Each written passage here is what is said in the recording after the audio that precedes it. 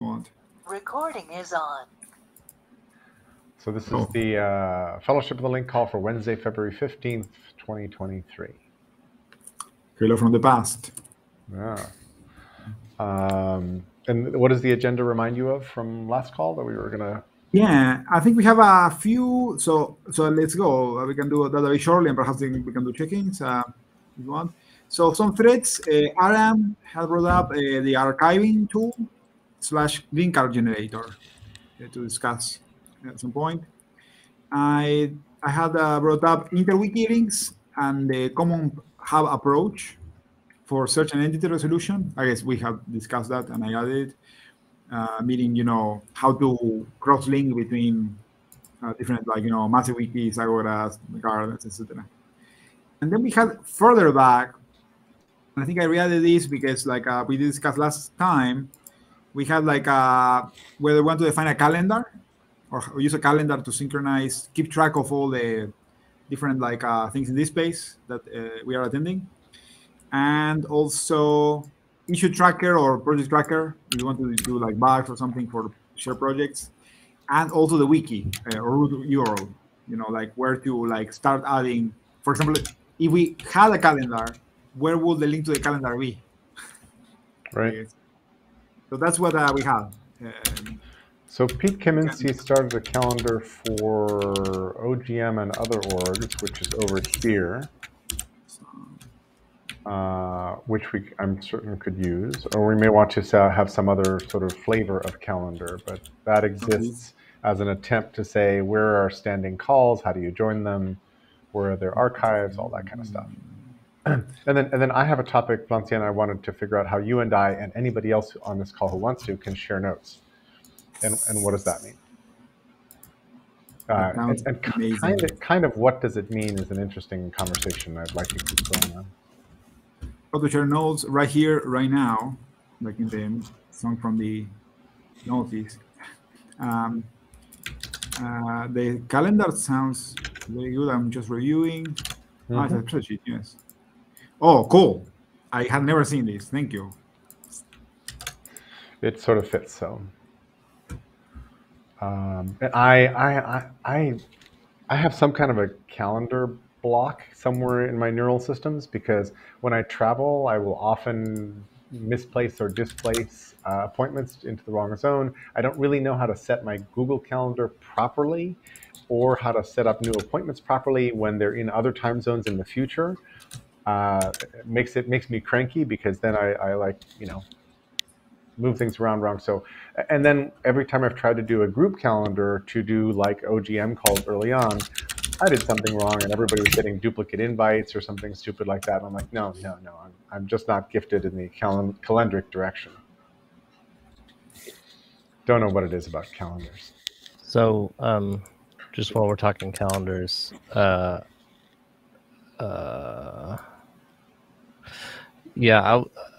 I guess I'm surprised that Pete's using a Google Sheet. I guess the problem with regular calendar software is that they're not by week and they don't handle the time zone display really well. I've been wanting to build something that would take an iCal file and display it in the time zone of the person that's viewing it based on their browser settings, and then give them the chance to change it. I haven't had time. Vincent in Trove has a calendaring system where it automatically sends out invites that work in most calendar systems, I think. So it depends on what we're doing. But I've been wanting to make a JavaScript viewer and also an availability calendar viewer that shows the time that are open and can download and can look at multiple iCal links and then consolidate it to just show you the open times for use on my own web page to say my availability. So awesome. There's some calendar stuff. It's all pretty easy to do. It's just finding the time. No pun intended. Or metaphorically, yeah. Yeah, I've been using Nextcloud Calendar with Social Co-op. Yes, completely, yes. We're in the fourth dimension. We're all like nice bugs trapped in Amber. But yes, yeah, Nextcloud Calendar is seems to work, and it does some hierarchical support and so on. But I don't know if we have any Nextcloud instance. I didn't know that Nextcloud had a calendar feature. So Yeah, it seems okay. Yeah, I'm also using Google's. I mean, I work of course, but like, and I'm used to it. I sort of like it, but yeah, Nextcloud seems fine. But I think spreadsheets is actually, and it has already the right information. It seems so. For me, I'm very much for MVP, and like for ABC, sounds perfect. Yeah, and for reducing duplication of effort. yeah. And then once we have the spreadsheet, of course, if I think we can try different things, as in, just take the spreadsheet and port it to Nextcloud or whatever, and then we can just show it to the group, and right. And that's how we switch. So as a concern, we have a calendar. Also, and anything else about calendar? What do you want? Not for me. Thank you for that. Yeah, about how to share notes. That I really like that topic. It's a shame Peter is not here. Yes. But I don't know if he was also interested. But yes. So, what do you think? Yes.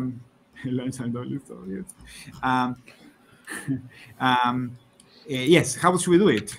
What do you think? So I think I'm interested in what whoever has an opinion about what this looks like on this call. I'd love to hear what you think this is shaped like. My minimum viable sort of product or prototype on this is markdown files that we have sort of shared edit privileges over, and we awkwardly control access contention over, but that's okay. That's a very nice start, because a bunch of us are kind of using Massive Wiki as a wiki proxy that isn't really a wiki, but sort of is a wiki. And that unfortunately, because it doesn't implement CRDT or any other kind of contention management protocol, leaves us with contention problems and merging problems if we screw that up. But I'm good with that, because if we can start to build out these wiki spaces, and then just to add to the problematique of issues, once you're talking GitHub or wikis and then Obsidian, you're talking vaults and repos and namespaces and a bunch of other stuff that don't elegantly dovetail together. And one of my dislikes of Obsidian is that when you change vaults, your settings don't travel with you, so you suddenly got to reinstall and reconfigure everything, which is kind of ridiculous. And so my MVP offer for note sharing is layered with these funny little complexities that I'm not that crazy about. So open to other visions of what note sharing kind of looks like and means, and on from there. And then one last thing on the MVP, my MVP of note sharing doesn't really include sharing the web of links that I see in the brain. And I mentioned, I think Monday on the Free Jerry's Brain call, that I have an open question in front of Harlan Hugh, the brains inventor, about, hey, wouldn't it be cool if I could swap out their notes editor, which they rewrote from scratch just last year, I think, for Obsidian pointing wherever I put my files or whatever.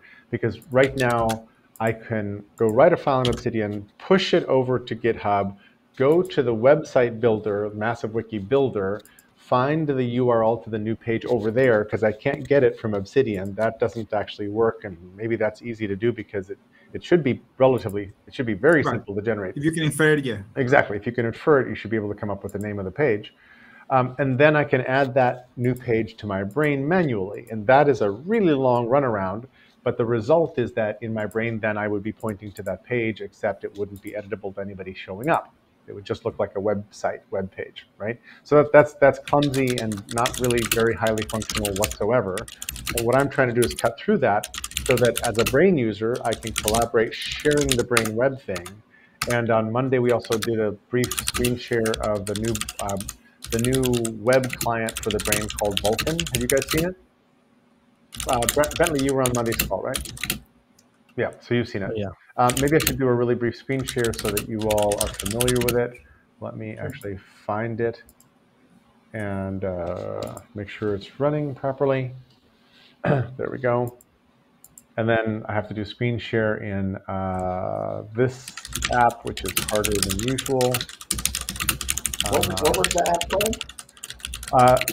The app is so the beta. The name for the beta for the new web client is Vulkan. And here's I'll point to I will point to a post from Harlan about Vulkan. Here we go. Here's the link on Vulkan. Copy attachment and then paste. And then because I'm screen recording, I don't know when I do screen sharing what that's going to do, but we will find out shortly. So let me try to do a screen share of that. Oop.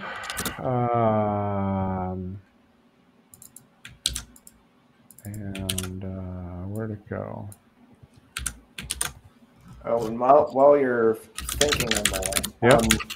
It's been a while since I looked at it, but when you share Obsidian vaults, there is and it may be a folder with a dot in front of it, so it disappears on some systems. Right. But there's a folder that holds all the settings, and you can put a vault into a subfolder on your system so that when Obsidian looks at it, it uses your local preferred settings rather than the settings someone else dictated for that vault, which helps create all kinds of issues with conflicts and things shifting around. Right.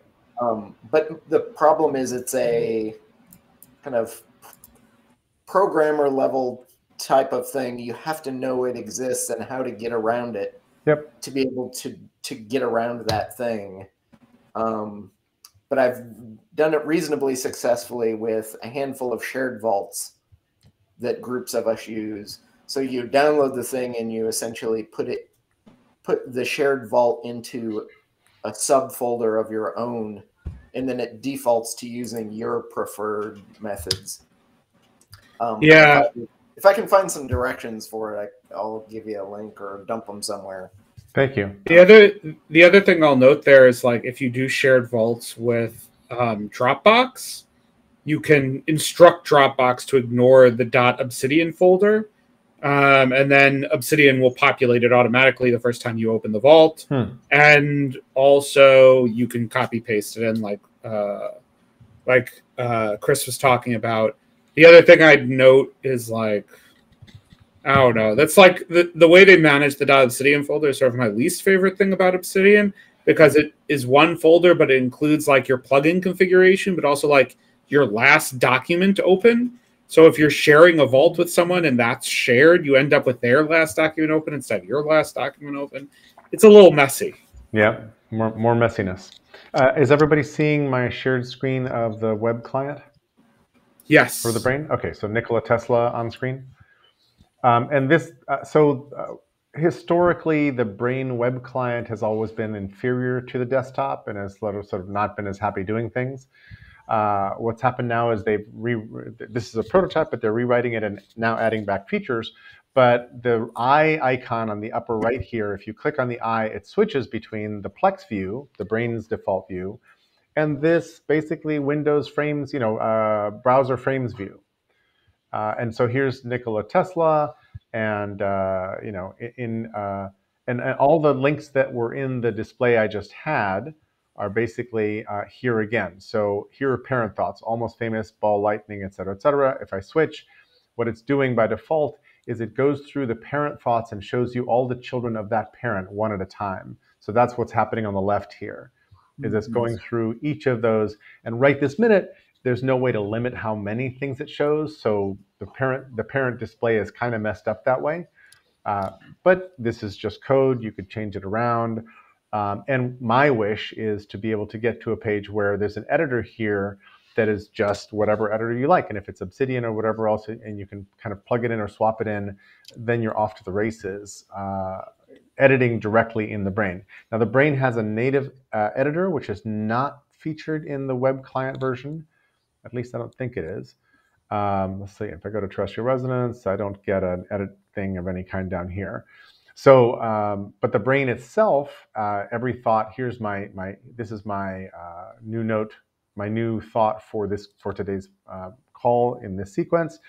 And so there's a notes field down below, which is the new notes editor that they rewrote recently, which is a full Markdown editor plus plus. Like it's an all singing, all dancing kind of editor, because they discovered that they were using something like Easy Editor or something before as a plugin, and a third of their support calls were for problems with the editor. So they're like, let's just rewrite the editor. Anyway, that just sort of by means of show and tell there. Cool. Did they discuss like an API? So they haven't talked so much about an API, and they haven't had an API for a while because it sort of forces them to lock things down. At least that's the reasoning. And it would be lovely to have an API. So I don't know. I want to ask about that. Oh, and one more thing is, my intention is to, next time I talk with Harlan, to describe, if I can, conceptually, my desire for there to maybe be innie and outie brains, where what he's been building all along is an innie brain, which means you create notes for yourself in the brain in the notes editor, and that means that he has full control over where the file is and how to index it and all that, so search is fast, all that. But if you did outie brains, you then that suddenly greatly increases the shareability of the brain files, because those outie files can exist in shared volumes. That's exactly what we've been talking about here. And because early on, when I first configured the brain, there was a feature that let you index any web page you pointed to. It would index the contents of that page and make them searchable. I turned that off at the beginning because I knew back then how quickly text search indices grow large. And I made a couple decisions way back then to keep the brain data file from like growing to some gargantuan extent, which most of which I'm happy to have done. But I don't think, they're not, if resources weren't an issue, they're not the kind of choices I might have made for the long run. But I say that because indexing of a page hosted somewhere else doesn't seem ever to have been a problem for the brain. So why not outie files instead of only just innie files that you create? So with that, I am complete on this this wish list for what would make the brain a better note sharing and a heterogeneous note sharing tool. Right. So if you want to pick up from that, Flancien, and say, like, what does that mean for Agora and for that'd be perfect. Yeah, happy to. I mean, so as most of you will know, like the Agora is like, the vision of the Agora is that you tell an Agora where your nodes are, and nodes, can stand for, like your personal knowledge graph, the links themselves in different formats, but essentially where your like, digital garden is, to like maybe settle on that metaphor, and the Agora will try to integrate it for you and just keep doing it. So it's like, one-time sign in will be ideal, and then you can just continue to use your workflows as they are, and mostly ignore the Agora if you want until you need it. And on top of these, there's like a bunch of async flows that we're experimenting with, like maybe you write something in your notes, and then the Agora does something for you just by reading it in your notes. So it's like it becomes like yet another reader. But that's more on your UI level. What it does now is really it just imports a few sources, of which the most common is Git, just like a Git repository. You tell it a Git repository, and then it says like sure, and then every 30 seconds, currently an average or something, the reference Agora, it will just Git pull. And if it ever runs into a problem because you did something that breaks Git pull, it will just reclone your repository. It tries to like just get that data and like keep a copy. And that's pretty much what it does per garden. And then it tries to integrate many different gardens within one single Agora using heuristics, right? So, if we all have like a node called FoTL or Fellowship Link or any variation we can inform, that will all show up one after the other in some order in a location, a node in the share. So it's a shared graph. Conceptually, it's like taking a lot of brains or gardens, to mix metaphors again, and like try to like integrate them naively, but eventually, hopefully, with greater utility and like sophistication. 5 minutes left. Now, So on the most concrete, the most common format is importing is Markdown, right? But you can also import the org mode. And we also have FedWiki, which is like, well, actually it's text, it's actually a wiki format. Sometimes I mix format and repository or like a medium, no? But and some tools are like both a strong medium and a format. So but in any case, so Markdown, org mode, some wiki formats like Micorriza, the FedWiki one, and some HTML. Actually, there's some people who we have like a medium backup, for example, there, and like one or two WordPress sites. So in this context, and so this shapes what I think. I mean, okay, this is actually shaped by how I think about node sharing, clearly. But the idea will be like, if you, and this will be like my default proposal for sharing, is like, if you give me and Peter as well, like a one URL where you can say, if you start reading here, you will see my notes. And optionally, and of course, if that URL is a Git repository and it has Markdown, the easiest, and that will just work out the logs. But even if it's a website and you say, this is under this website, there are my notes, and the pages are following this URL convention, that's also good enough. The idea is that the Agora wants to adapt to where people, the Agora wants to meet the user where they are, essentially, in a very basic but hopefully useful way. Mm-hmm. So yeah, I mean, so essentially, like TLDR is like +1 to Markdown and Git when in doubt. Just also because I think it makes it so that people can go from tool to tool pretty easily. But HTML or org mode, or actually, if you tell me the format you want, I mean, actually, one of the things I want to do next is like use Pandoc, like a universal engine, and then it's like we pretty much don't care anymore. Like if Pandoc can take the document, the Agora will render it and let the community collaborate. This is all individual. So I wanted to make a distinction, and before I will shut up in 30 seconds. That's great. So that's on the digital garden side, which is what it does. It's like, a bunch of digital gardens, blah, blah, blah, and then like smoosh them together or something. Strictly speaking, it doesn't care about, is it a digital garden, is a wiki, is it like, it's just Git repositories and Markdown or ORMO.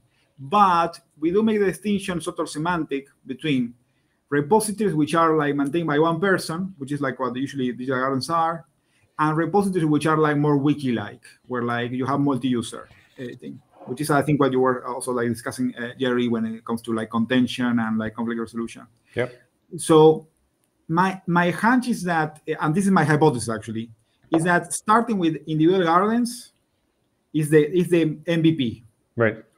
Because then we can see how we all think before tackling the idea of how to think together.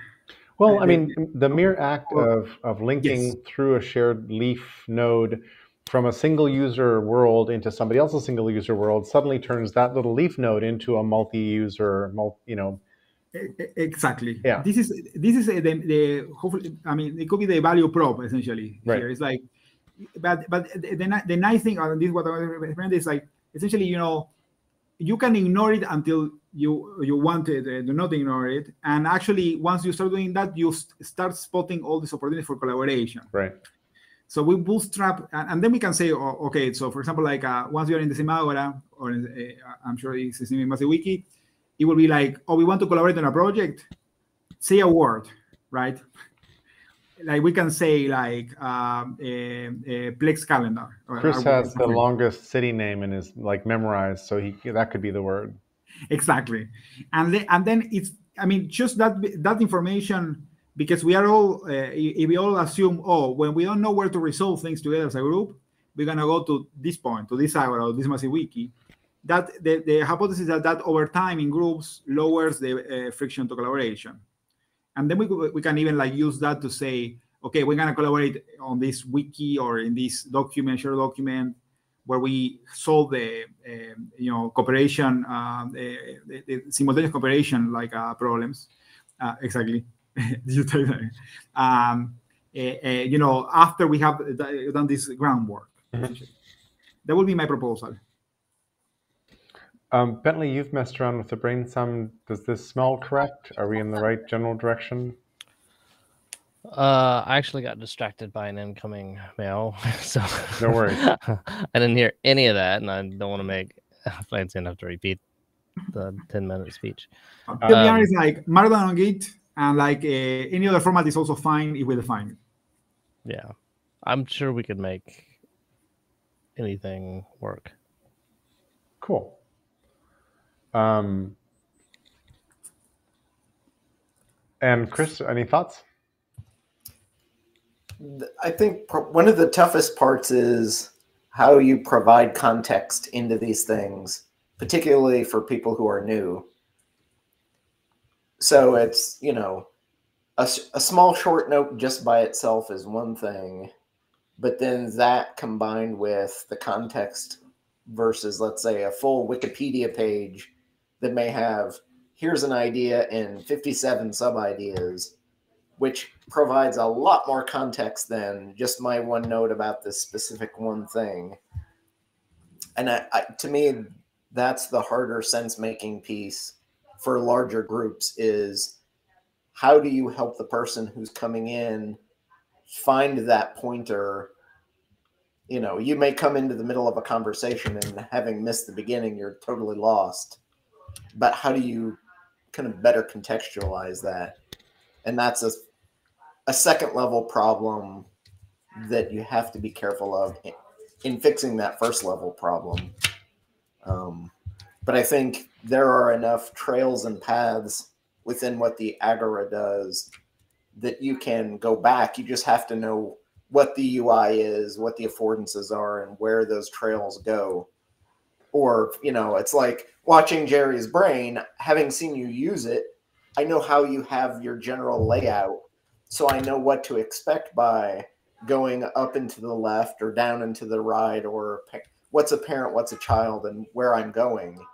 And once I know what those paths look like, it makes a whole lot more sense to me versus I show up out of nowhere and then here's a page and what the hell's going on. Yeah, I love that. So there's a sense those UI things. There's a sense of orientation when you land someplace. And I was thinking, Flancian, as you were talking, that it might be interesting and useful as an automated footer for new pages to auto-generate a footer that says, oh, this page is shared in some Venn diagram form in these other projects or namespaces or personal note spaces, so that you knew each of which has ground rules.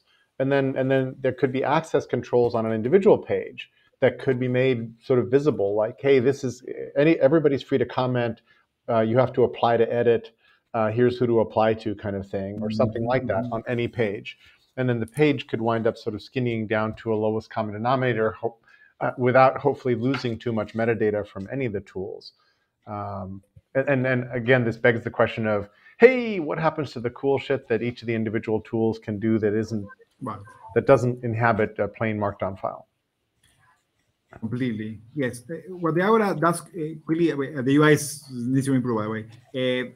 When we know where else, like a subnode or like a resource, which is like, you know, a particular individual contribution in a node, when we know where else it is hosted or rendered, we surface that. So there's an icon. It could be made way more. We need a navigation bar, actually. It doesn't have one.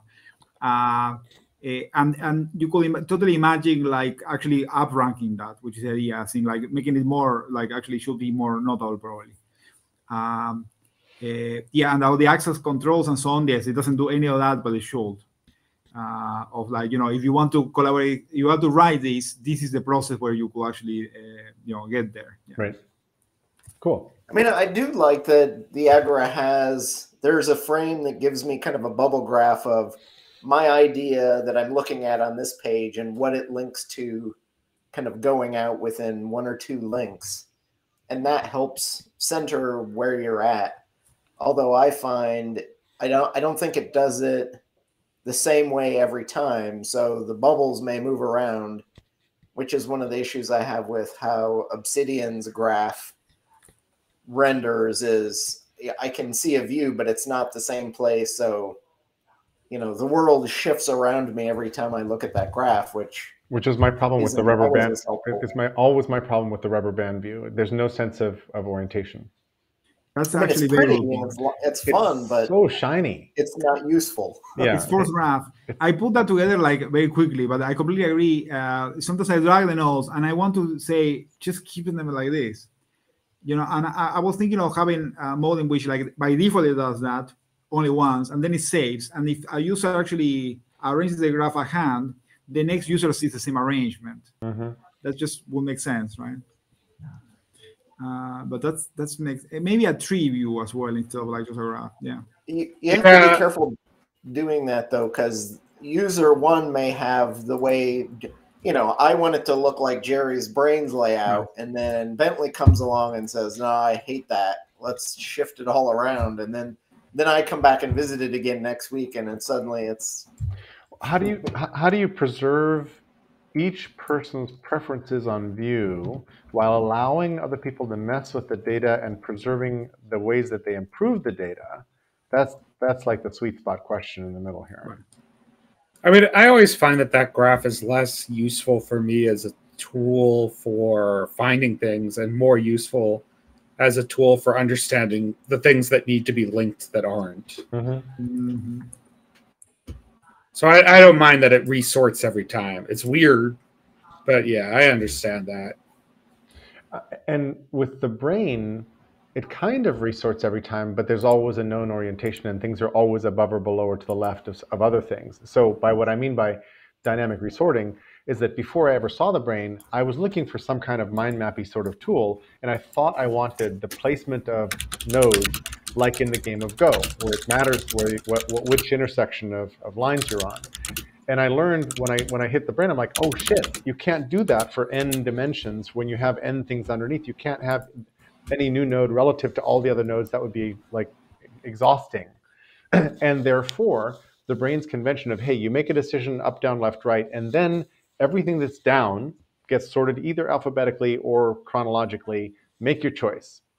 And I'm good with that because the eye is really good at parsing through columns that are alphabetic, for example. That just really works clean because I know where to go for something that I think seem to remember where it started. That plus some really quick text search, and you're like really rocking and rolling.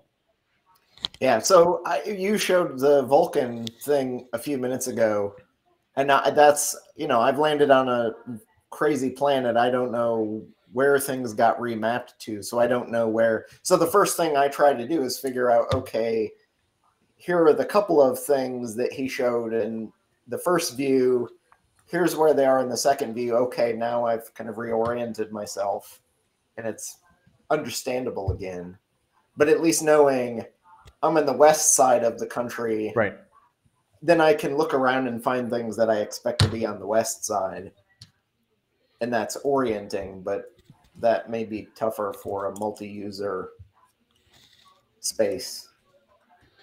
And I kind of have design issues for an OGM platform. I'll share that link. Somewhere I had orientation. But that was very much about the zoom levels and a couple other things we've talked about in these calls. This window is using 7 gigs of RAM. It's because we're thinking big thoughts, Aram. And your AI is busy trying to like trace their origins and everything else. Yeah, I think just something wrong with something on my device, not the client itself. It could be that. Yeah. Equals legitimacy.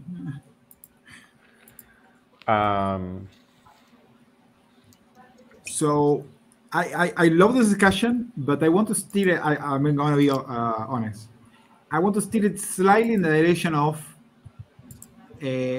knowing which URLs have your nodes, if you have them published somewhere. Sure. And so that's kind of like a what do you mean by that? Because I'm using MassiveWiki, posting Markdown files to GitHub repos, and I can give you URLs to all of those. That's really super easy. The brain, whenever I send somebody a link like I just did, the brain shortcut link, that link is unfortunately not auto-generated when the brain is updated or posted. That brain link is generated on the fly and then shortened with the brain's own link shortener, which is probably a bad idea for longevity of links. But it gives me a short link to send you, right? And so that you can see what is going to be about the link. Yeah. So this link doesn't give you a preview, doesn't give you anything. It just says, hey, if you click here, I'm going to regenerate the brain display and take you to the node that Jerry just shared with you, and good luck with that. So that's ugly. Even though in the brain's archive format, there's just a big bag of JSON objects, some of which are notes files, right? So in the brain's archive someplace, these things exist.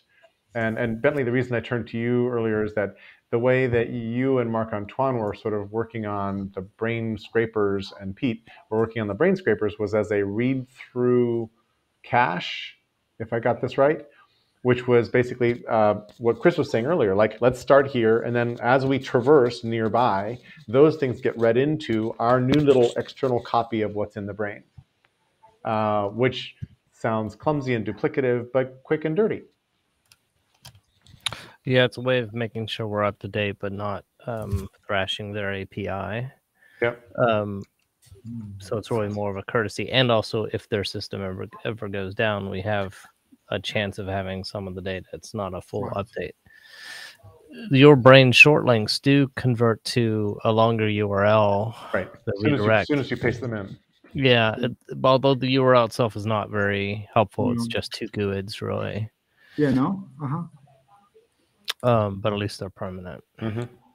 Which, if you know the brain, then you could just store the relevant GUIDs. You don't even need the URL itself, which is how we use in Brainy McBrainface.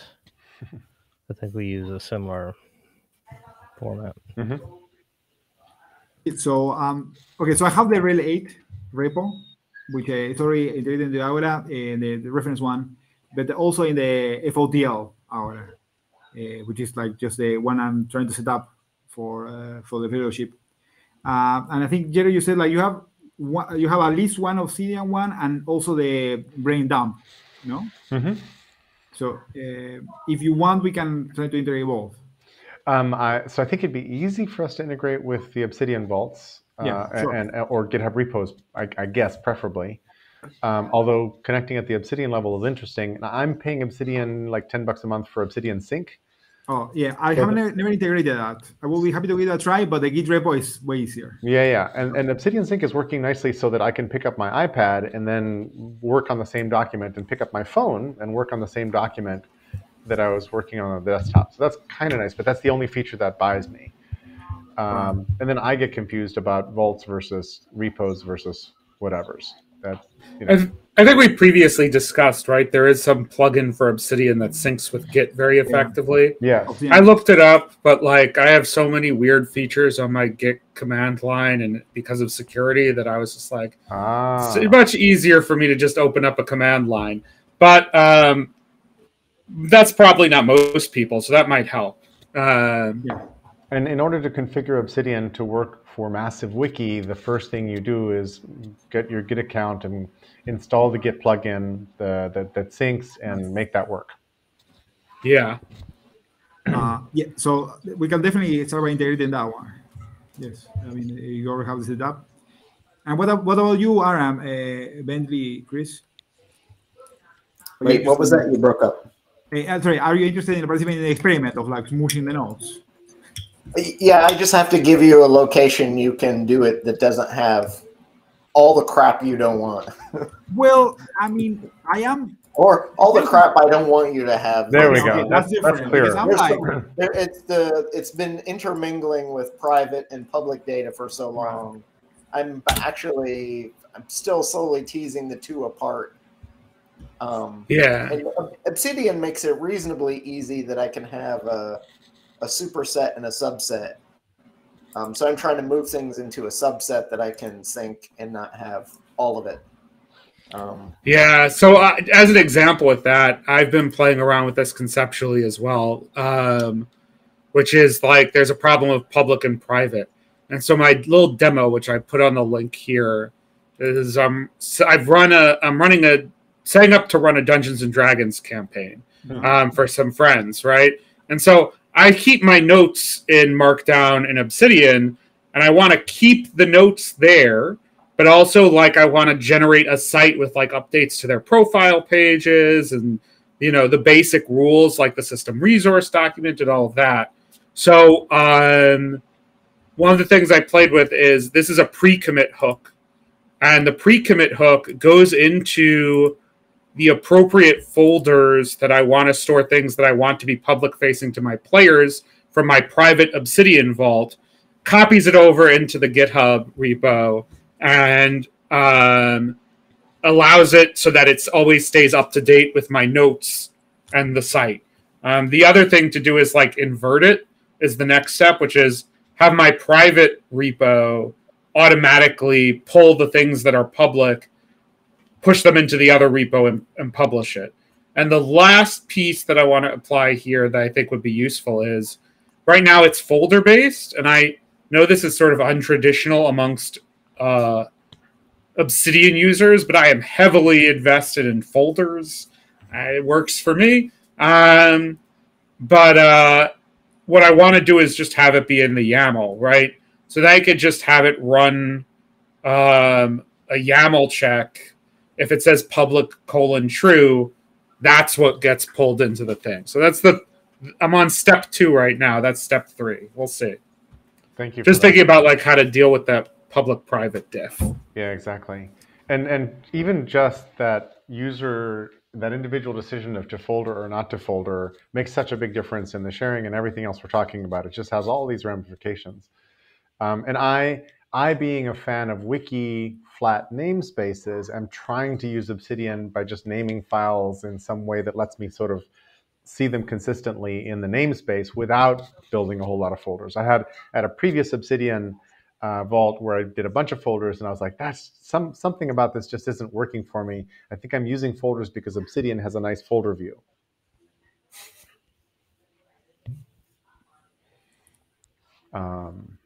But I'm a big fan of wiki namespaces and wiki collaborations and trying to figure out how do we find our way back to that being simple here. Yeah, I mean, the flip side of this is like, even though I have folders, I also alias everything and handle it that way. So like functionally, I use it like it's a flat wiki thing, but like in my organization, it's in folders because that's the easiest way for me to handle it. Mm-hmm. You want to try out something really interesting that sort of like takes it the other direction.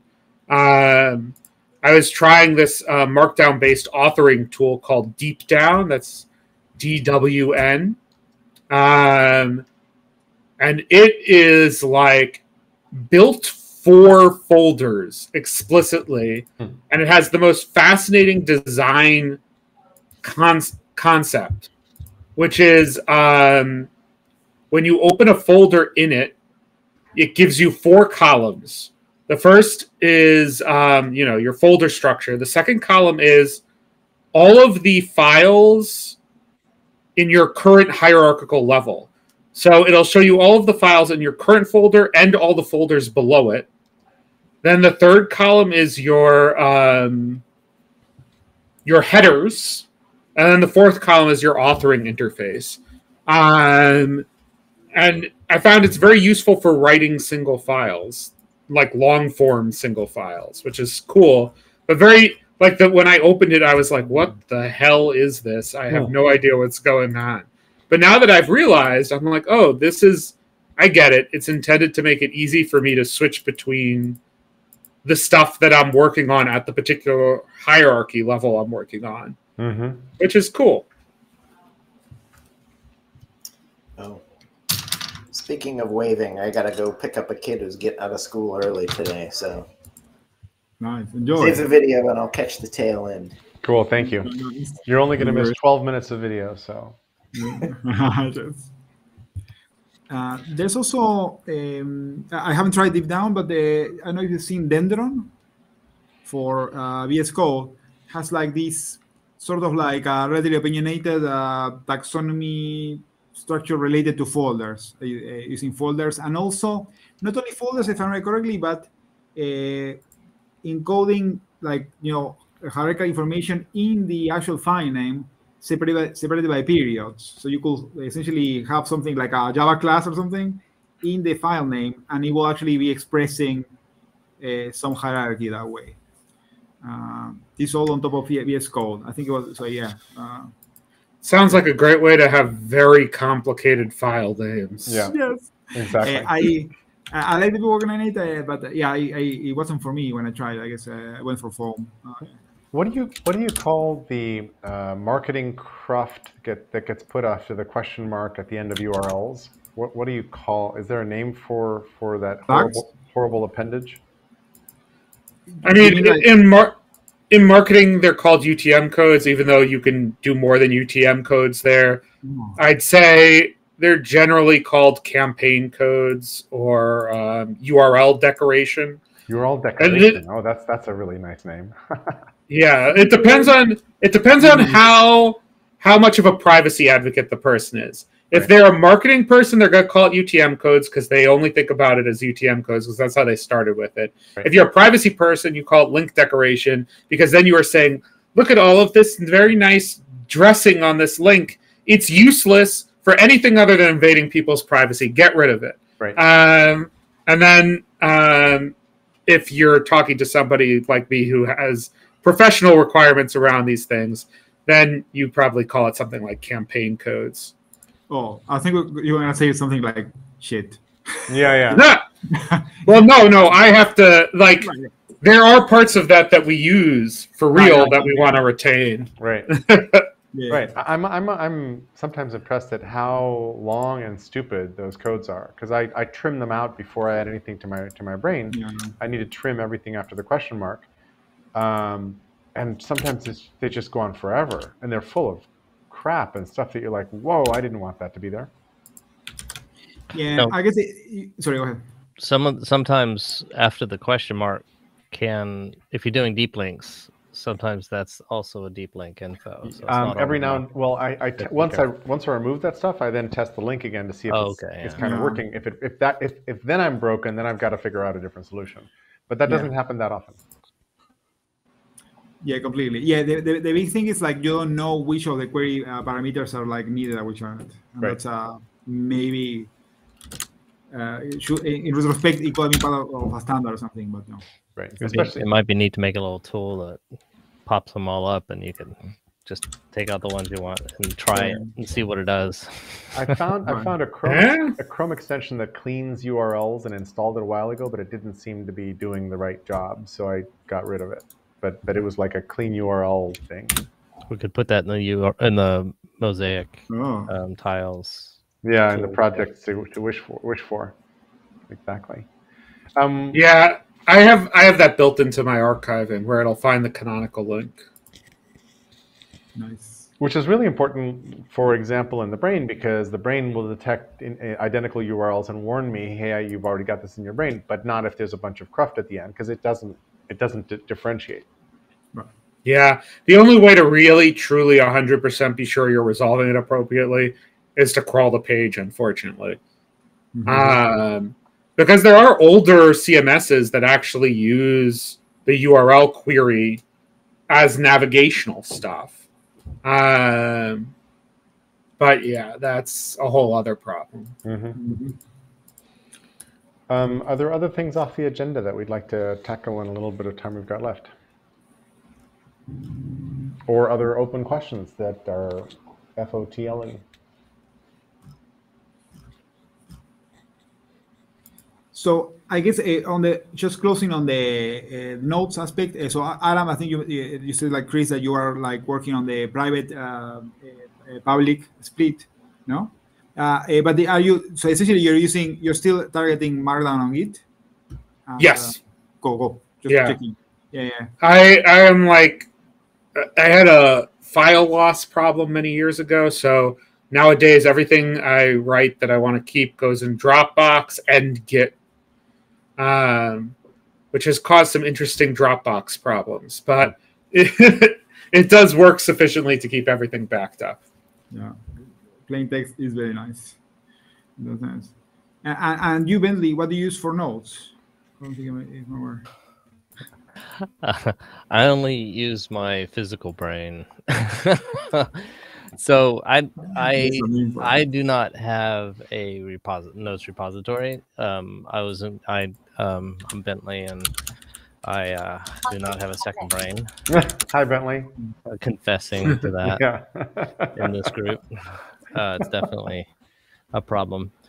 The closest thing I have right now is my blog has some Markdown, but actually like half the pages are straight HTML because I'm doing things Markdown doesn't support because I'm demoing front end stuff, which also kind of begs the question. Markdown technically supports HTML in many versions. Do y'all know whether in your future world what level of HTML support you're gonna allow? I think this is something very interesting to discuss maybe next time, also with Peter. I don't know how he's thinking about this for MassiveWiki. I think so. Sanitizing HTML is like hard, but I'm also like not concerned about security for the developer because it doesn't have anything. It doesn't have users. If you're trusting, Yeah, it's all about trust, right? If Right. if it's a closed group, then yeah, or not closed, but you know where someone's looking at it and saying, so I mean, if we want to play around, I could use my blog as a data source. I've actually been wanting to write MassiveWiki in JavaScript and take it out of the Python just because I can't stand having Python on my computer. But that's me. Yeah, because right now I'm using 11T to generate my blog, but it's mostly using Markdown. So that is my file of choice. So I could use that as a demo piece, but I might just hang around and see how I can help out. And then some of our other stuff, I guess, like since we have a website for that, and we probably need to move that to MassiveWiki instead of Google at some point. Mm-hmm.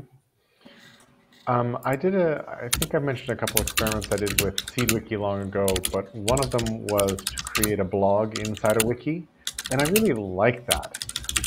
And I haven't seen that really kind of done anyplace. But what we did was we took one page on the wiki and said, anybody coming here, this page will look like a blog. And then what that page was a list of the other pages on the wiki that were entries in the blog.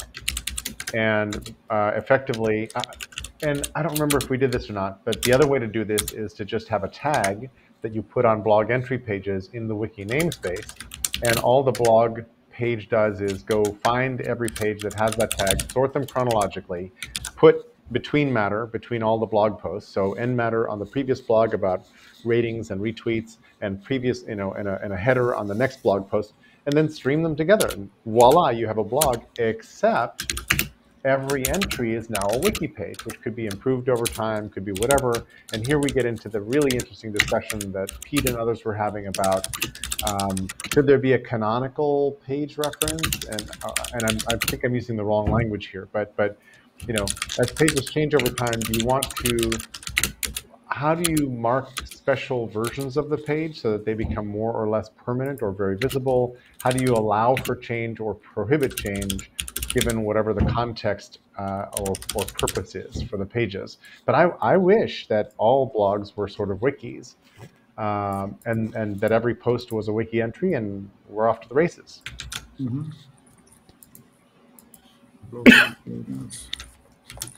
Yes, I know, like at least in the digital garden space, a lot of people seem to do. I mean, seem to explore this wiki blog duality. Like some entries are like notes, and some are like journal entries, or like anchored to a date and time. Mm-hmm. And it's interesting because it's sort of like, I guess, simplified. You do both. What the Agora does is it just tries to detect very simply like which nodes look like dates or times, and then that shows in a time view. You know what's interesting also? So the blog you mentioned going through all the files and that are tagged a certain way. I actually have several places on my blog where I'm tagged and I have metadata. So I have like projects, and those are just kind of like wiki pages with metadata, and then there's a page that puts that on my home page. And then also what's interesting is I have metadata to say what technologies they were built in. So then on the home page, there's little icons showing the for each of the items, and then there's also when you go on the page themselves, there's the full name with the icon on the page itself. So that kind of repeating metadata, even though that's still kind of date specific, there's other stuff like people and stuff like that that is repeating data. So yeah, I kind of see a blog as just being a date repeating data. I don't know. I'm just brainstorming. I do have to head out. I got another meeting. Yeah. Yeah. Thanks, Bentley. Yeah, on the clock, yeah. And if you guys don't have anything you want to turn over, we can hold this meeting now, or I'm happy to